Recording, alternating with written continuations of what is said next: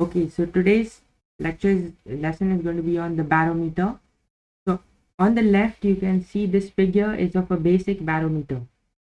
Okay, so what is a barometer? So atmospheric pressure is measured by a device called a barometer. Thus, the atmospheric pressure is often referred to as the barometric pressure. The Italian Evangelista Torricelli was the first to conclusively prove that the atmospheric pressure can be measured by inverting mercury filled tube into a mercury container that is open to the atmosphere, as shown here.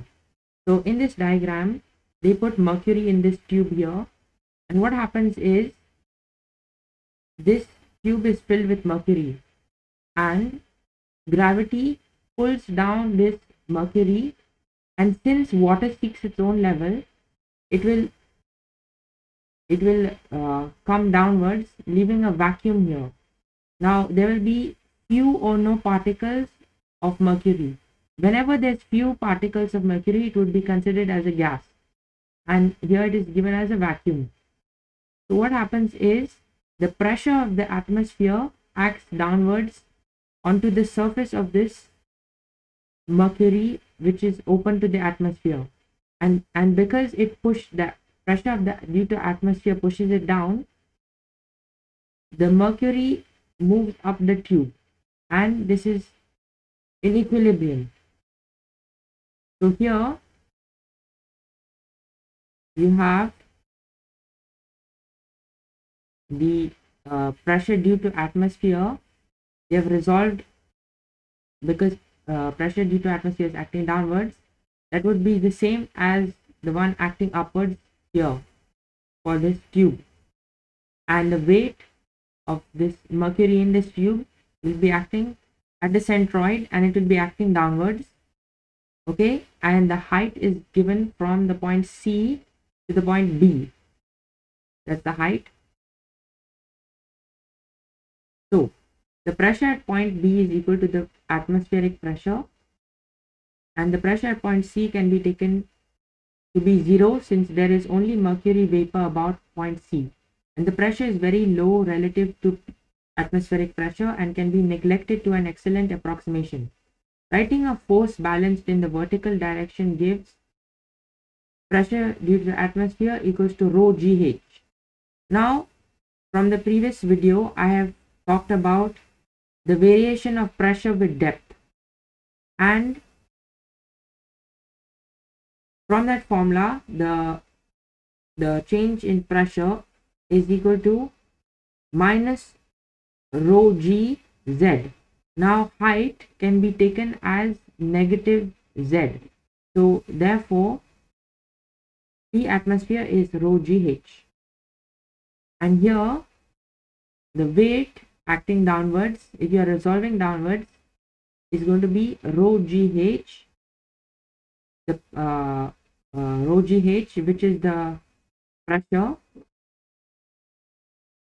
So the formula for pressure is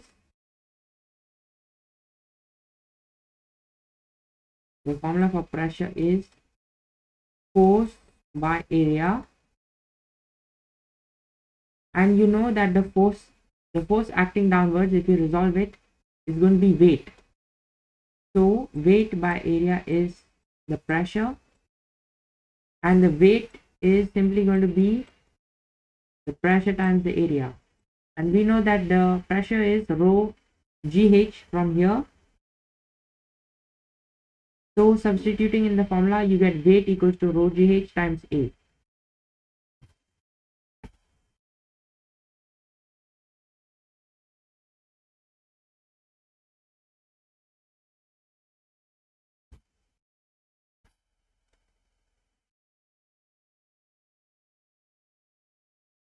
Okay, now I have written the formula here.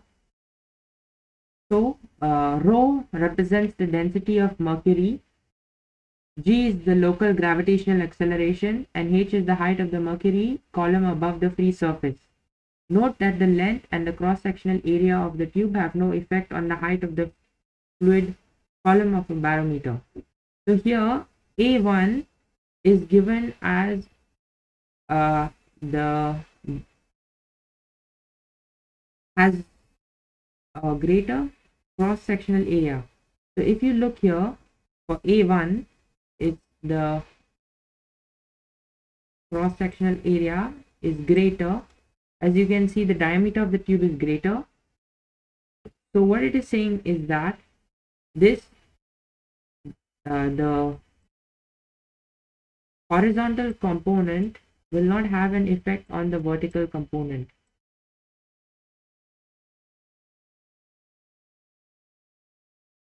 And how about the length? Okay,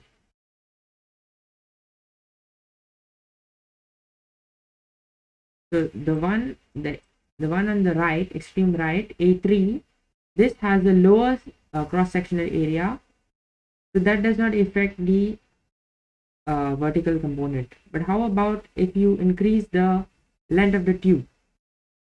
So if you increase the length of the tube, what's going to happen is that the forces is going to balance out, and you can see the height over here. The height remains the same level. So what happens is it balances out and the height remains at the same level.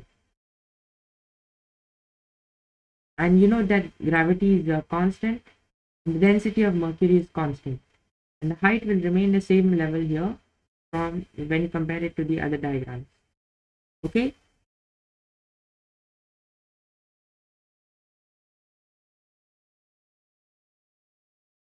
so also another point is that the length and the cross-sectional area of the tube have no effect on the height of the fluid column of a barometer, provided that the tube diameter is large enough to avoid surface tension capillary effects. So this diameter has to be large enough to avoid surface tension capillary effects, otherwise it might affect the height. A frequently used pressure unit is the standard atmosphere, which is defined as the pressure produced by the column of mercury 760 millimeters in height at 0 degrees. The density of mercury is 13,595 kilograms per meter cubed. Under standard gravitational acceleration, G is 9.807 meters per second squared.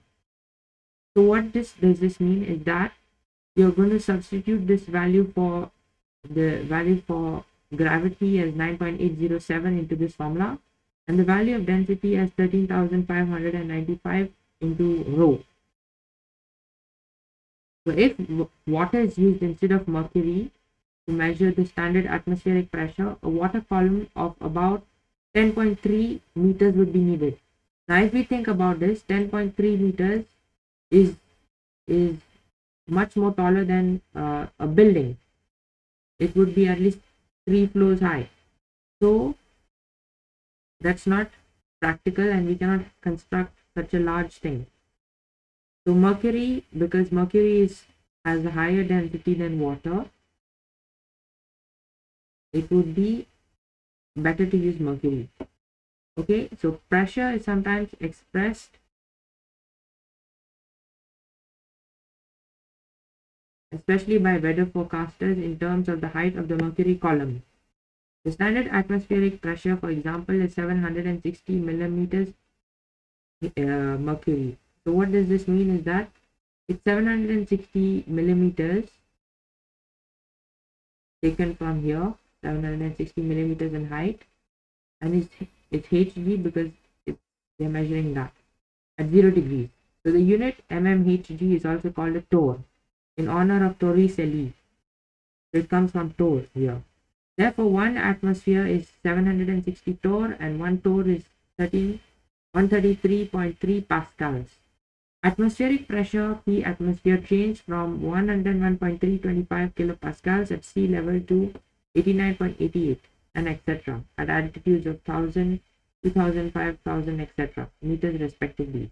The typical atmospheric pressure in Denver is 1610 meters.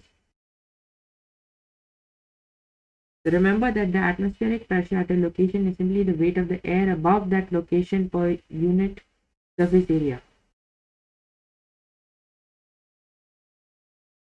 So remember, pressure is force divided by area, and you're using weight as the force, and you're using surface area as the area, and pressure will be the atmospheric pressure.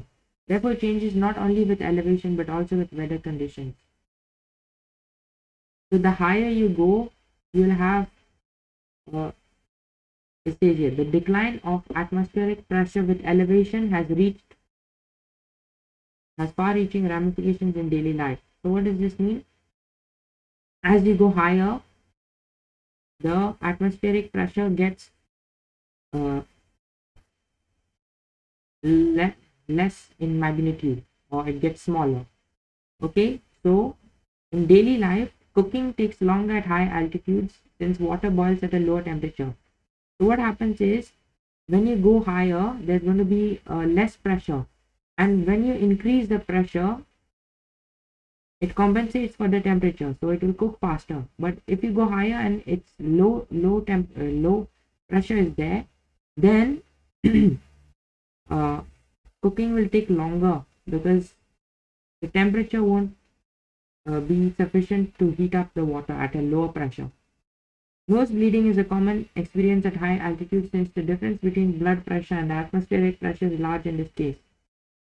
The delicate walls of the veins in the nose are often unable to withstand this extra stress.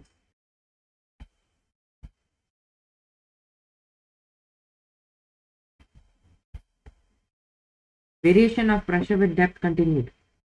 Okay, so if we take this figure here, if we take the above point to be the free surface of a liquid open to the atmosphere, where the pressure is the atmospheric pressure, so it's given here, P above is atmospheric pressure, then the pressure at a depth H below the free surface becomes that. Okay, so pressure below is the atmospheric pressure plus rho GH. Okay, or rho GH can be written as the gauge pressure.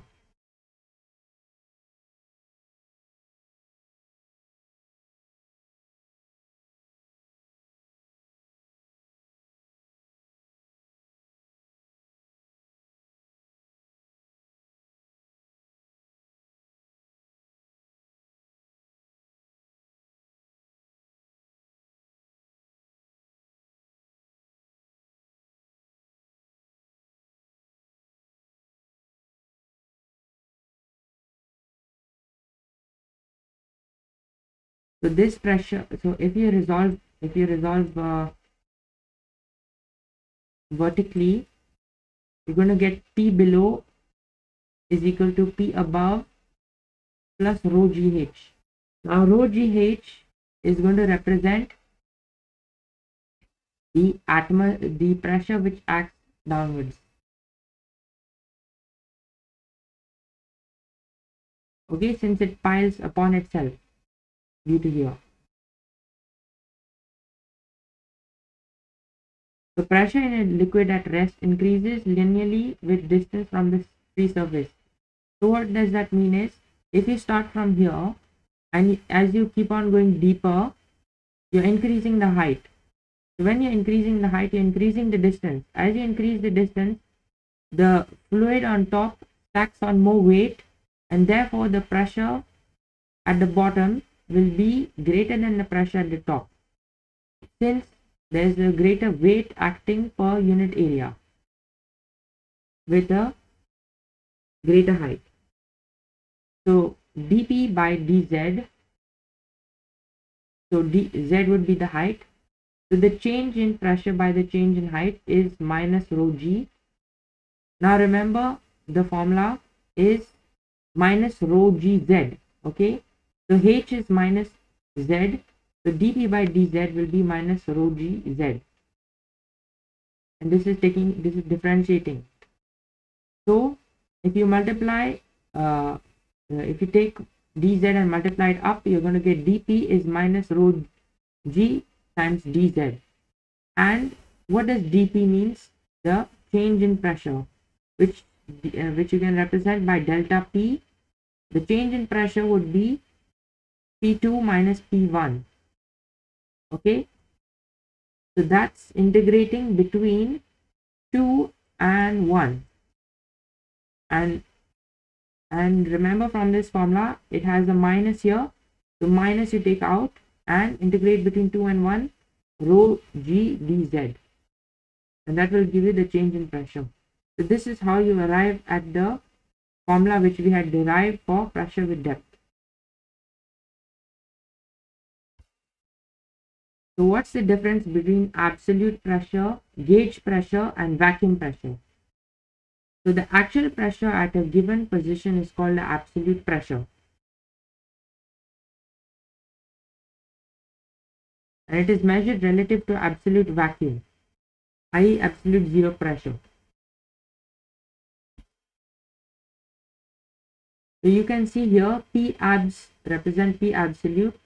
So the absolute pressure is the actual pressure at a given position. So this is the given position from here, from the bottom to the top. Okay, so that total represents the absolute pressure and is measured relative to absolute vacuum. So the vacuum is from here to here. So when you're considering the absolute pressure, it's measured relative to this vacuum in regards to the vacuum. Most pressure measuring devices, however, are calibrated to read zero in the atmosphere, and so they integrate the difference between the absolute pressure and the local atmospheric pressure. So when you put absolute pressure is zero, when you read atmospheric pressure is zero,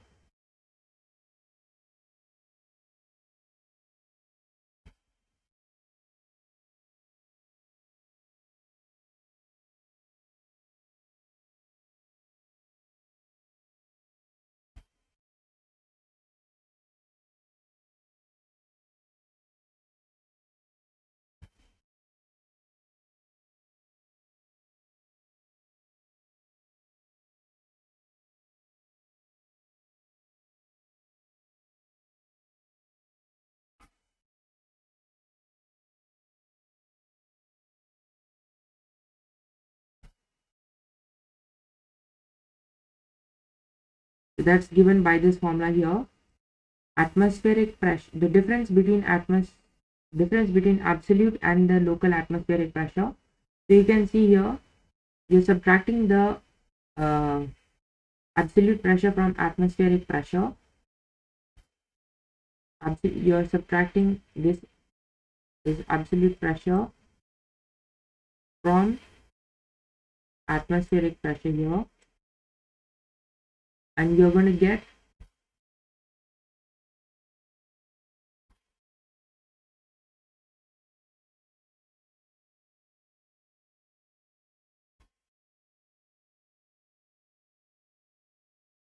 the vacuum.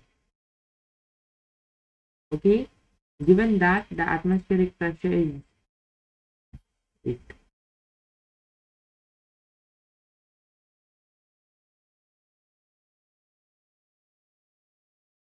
Difference is called a gauge.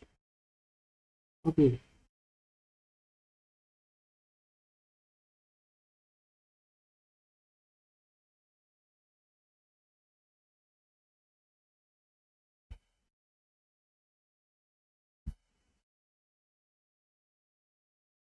so the difference is called a gauge pressure. So it's given here. The gauge pressure is the difference between the absolute pressure and the atmospheric pressure. So P abs is the absolute and P ATM is the atmospheric pressure. The absolute and the atmospheric.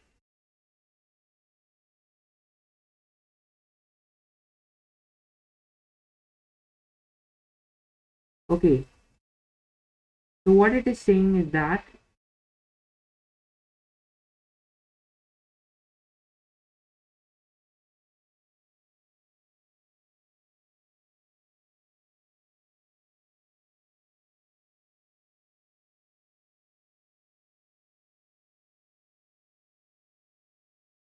the difference between the absolute and the atmospheric pressure is going to give me the gauge pressure. which is here. So you can clearly see from this diagram, if I subtract this longer length from this shorter length, I will get this gauge pressure, which is in green. Okay, so that is this formula here. And the gauge pressure can be positive or negative because pressures below atmospheric pressures are sometimes called vacuum pressures and are measured by vacuum gauges that indicate the difference between the atmospheric and the absolute pressure. So what happens is, this gauge pressure, if it's negative, it would be in this direction.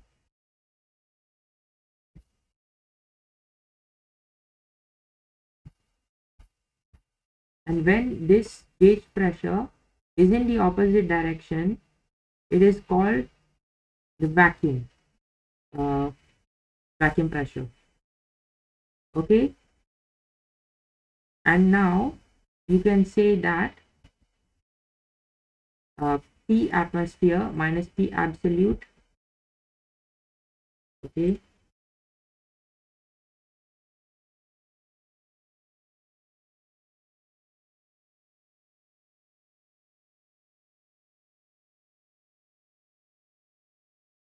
so you can see the difference between P atmosphere here and the absolute pressure here will give me the vacuum pressure. Okay,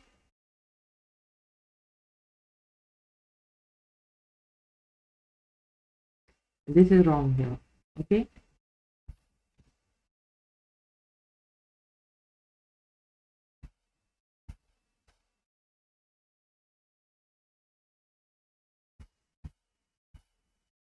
okay, so this is an example of gravity driven flow using pressure diagram and variation of pressure with depth.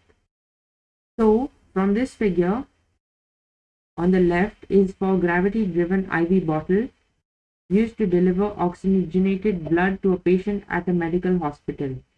So here, hanging 1.2 meters above is the IV bottle, and due to the force of gravity, this patient is going to be supplied with oxygenated blood at a constant rate. Okay, so intravenous infusions usually are driven by gravity by hanging the fluid bottle at sufficient height to counteract the blood pressure in the vein and to force the fluid into the body. The higher the bottle is raised, the higher the flow rate of the fluid will be. It is observed that the fluid and the blood pressures balance each other when the bottle is 1.2 meters above the arm level. Determine the gauge pressure of the blood. If the gauge pressure of the fluid of the arm needs to be 20 kilopascals or sufficient flow rate, determine how high the bottle must be placed. Take the density of the fluid to be 1000 to 1020 kilograms per meter cubed. So it is given that an IV fluid and the blood pressures balance each other when the bottle is at a certain height. The gauge pressure of the blood and the elevation of the bottle required to maintain flow at the desired rate are to be determined. So you're going to assume that the IV fluid is incompressible. So you can approximate this fluid to water, and water is incompressible. So this IV fluid would be incompressible. The IV bottle is open to the atmosphere. So this IV bottle, you're going to assume that here is going to be open to the atmosphere.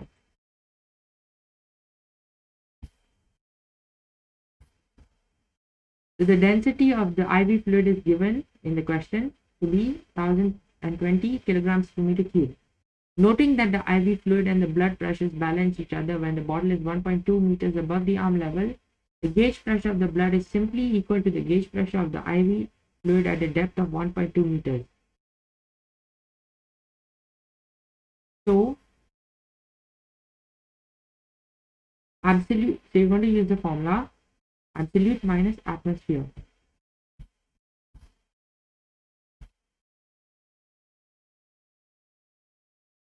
So you want the gauge pressure, so you're going to use this gauge pressure formula, absolute minus atmosphere.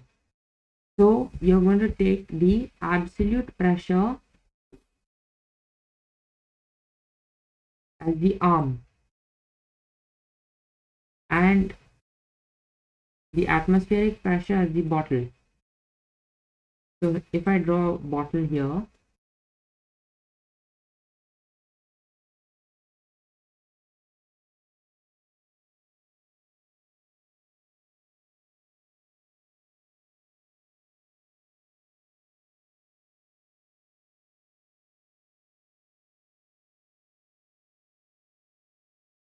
so the atmospheric pressure will be acting along this line here, and the absolute pressure will be acting here.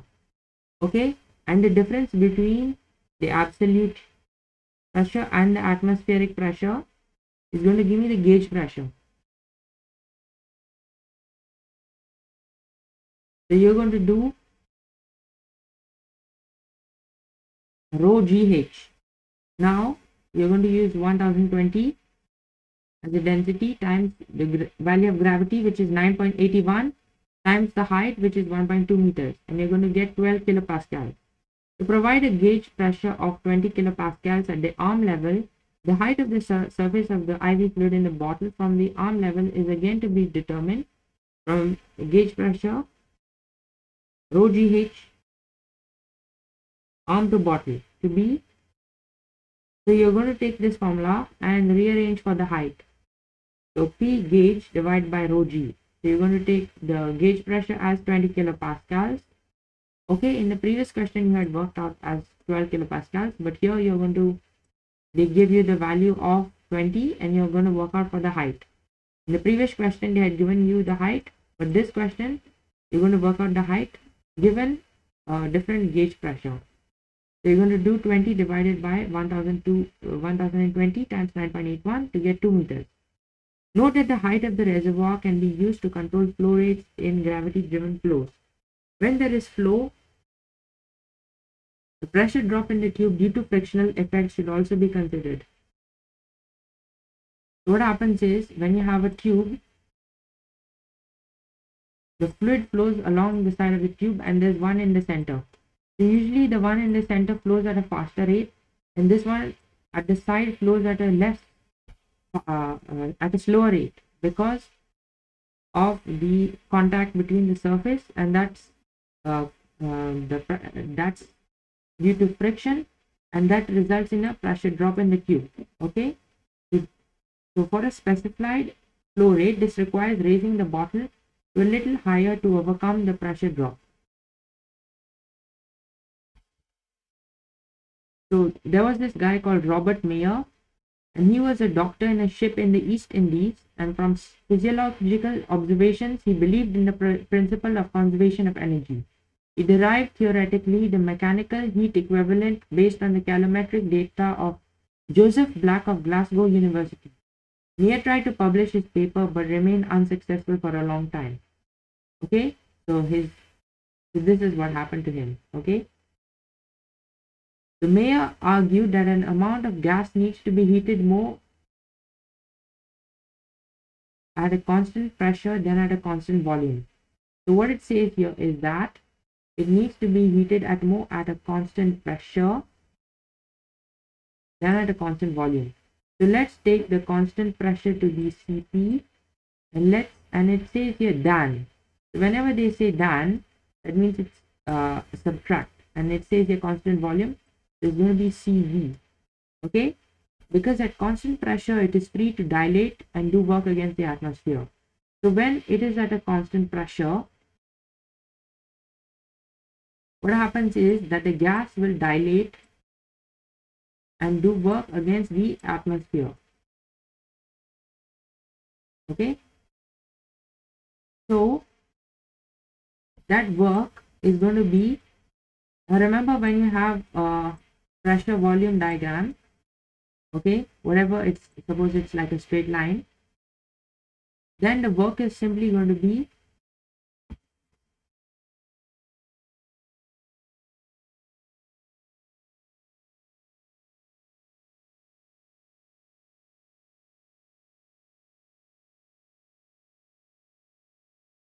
P times V. Okay, and here the pressure is going to be the atmospheric pressure.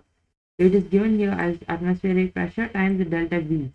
Okay, so you're going to change the increments of V, so that's why it's going to be delta V. Okay, and because it is an amount, you're going to multiply it by the mass.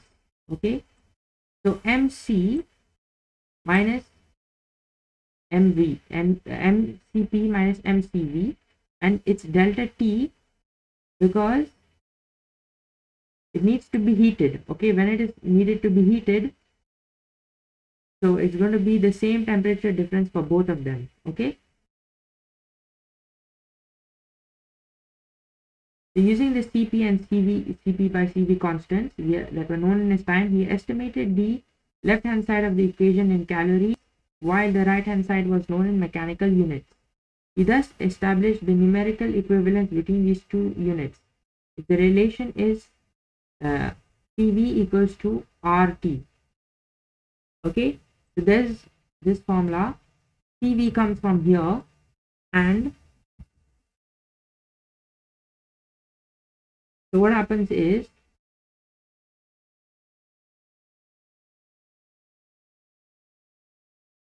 the M and delta T.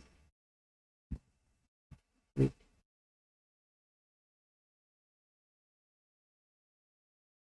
So there's another formula which states that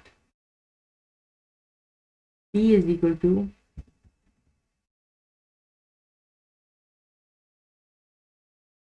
Cv is equal to MRRT.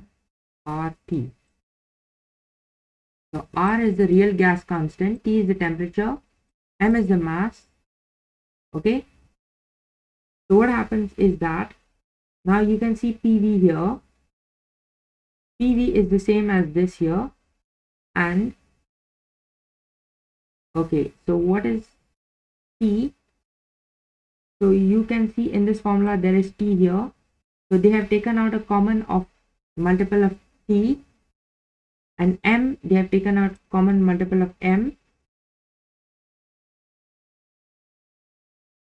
and R would simply be Cp here, Cp minus Cv. R is Cp minus Cv. Okay, and that's how you get this formula.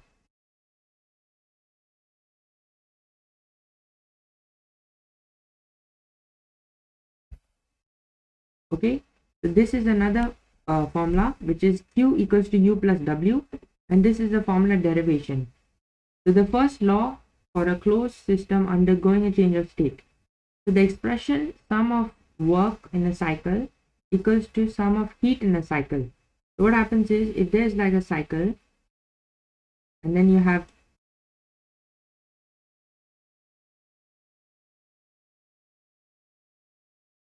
one is work and one is heat.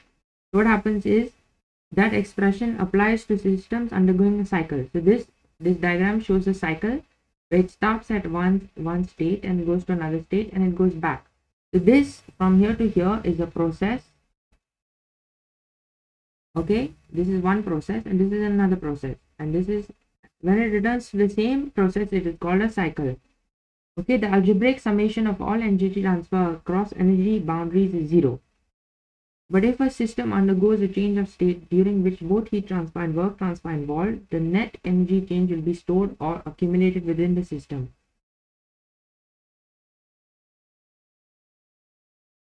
So if Q is the amount of heat transferred to the system, so suppose you're taking water or any substance and you're boiling it or heating it up, and W is the amount of work transferred from the system during the process, the net energy transfer Q minus W will be stored in the system. So what happens is the amount of work transferred from, so the water transfers some amount of work to the surroundings, and the remaining energy is stored within the water. So that will be called the internal energy. So energy in storage is neither heat nor work.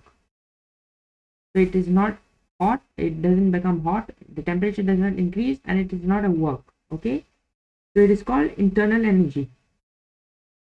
So the difference Q minus W is equal to delta E, where E is the internal energy.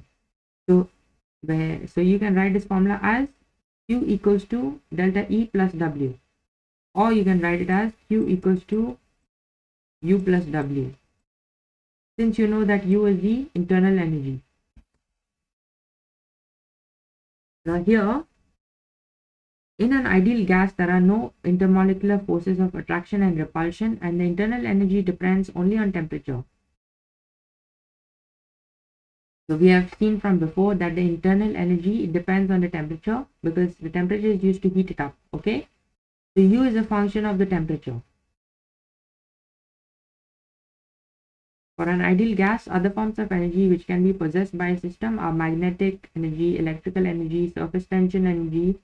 So in the absence of these forms, the total energy of the system is given as EK, means, so the total energy, this is the total energy,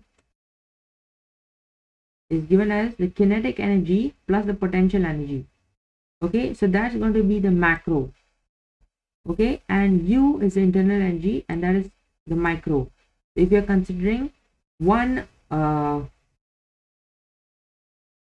so if you look at the microscopic level and you consider one molecule or one atom, okay, and at the macro level you are considering like 6.6 times 10 to the 23 atoms, okay, or molecules, where EK, EP and U refer to the kinetic, potential and internal energy, okay, in the absence of gravity.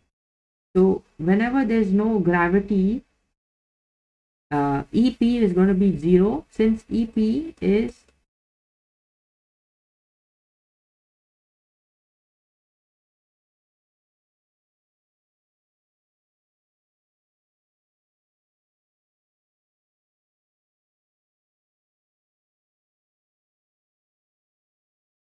EP is mgh, and if the gravity is 0, 0 multiplied by anything is 0, so EP will be 0 and EK will be 0, because it says the absence of motion. When there is no motion, the velocity is going to be 0.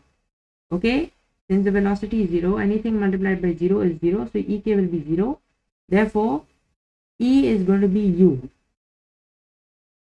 Okay, so that equation becomes Q equals to delta U plus W. Okay, so this is an example of specific gravity. So they have given you the specific gravity of a liquid is 0.8. So they want to make calculations for the mass density, the specific volume and the specific weight. Okay, so specific gravity. What is specific gravity? Is the mass density of liquid divided by the mass density of water. So water would be the standard fluid, okay, and we want the liquid as the unknown. Okay, so the liquid will be, so the specific gravity, or Sg, is going to be 0.8. okay, and the mass density of water is 1000 kilograms per meter cube. So 1000 multiplied by 0.8 will give you 800 kilograms per meter cube as the density of the liquid which you are trying to work out. And the specific volume is 1 divided by rho. Okay, so V is going to be, now we know from the previous thing that the specific weight, or gamma, is weight by volume, and the specific volume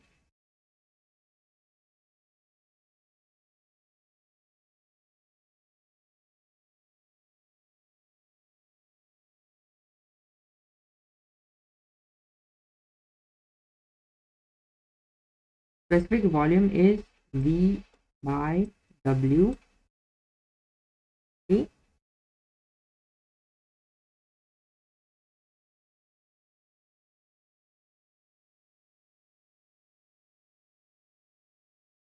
and we know that weight is mass times gravity, and we know that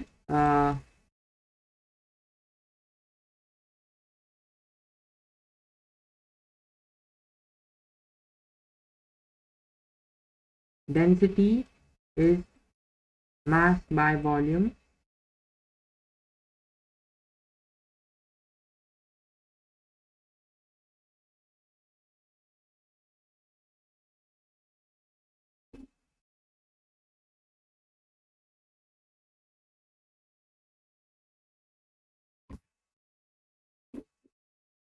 actually that was wrong, so just writing again, density is mass by volume, and the volume is mass by density.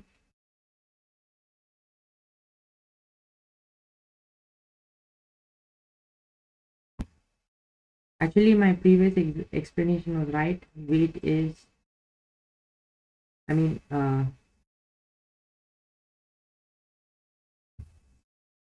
specific volume is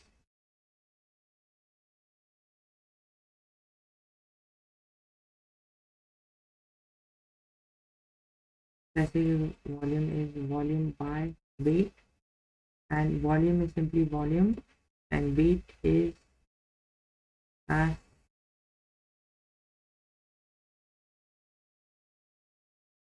times gravity. And we know that density is mass by volume,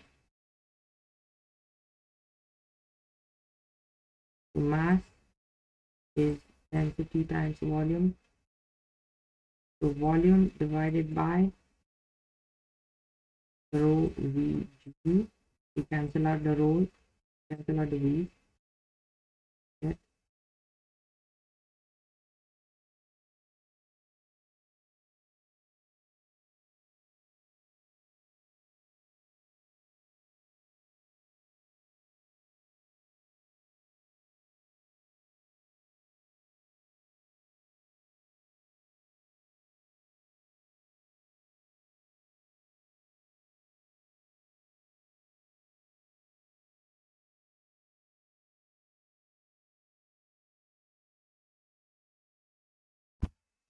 The specific volume is volume by mass, not volume by weight. Okay, so that's going to give me